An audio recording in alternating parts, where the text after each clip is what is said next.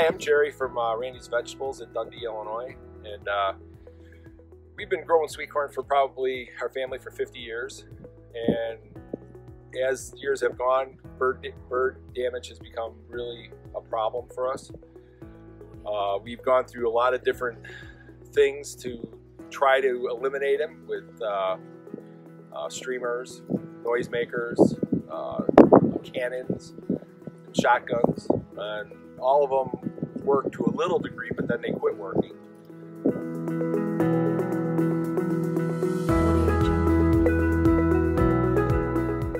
But we found that with the automated laser system that we've invested in, that our returns have been much better. Our losses have been improved tremendously. I mean, we've gone from as bad as 80 to 85% damage to, we feel, has brought it down to around 15%.